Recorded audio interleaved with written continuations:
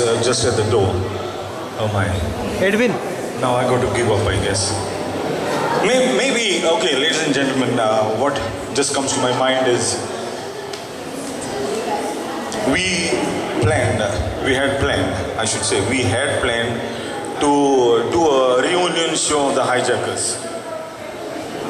Okay, Tito Goy's Prince was the bass guitarist of the Hijackers.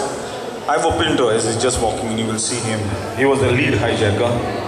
I was the singing hijacker, and we had a drummer by the name of Agnelo Fernandes, who I guess is now in the UK. And we were the 4 hijackers. A few more joined and left, but the last one standing without getting shot out was myself, keeping the group alive with different hijackers. And I think about 3 years ago or something, we planned to do a Hijackers reunion show.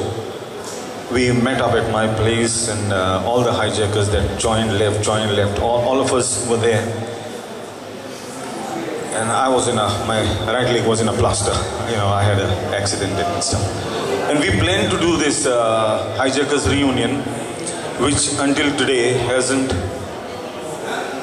come about for whatever reason. Maybe working, the timing, the availability of the hijackers and stuff. But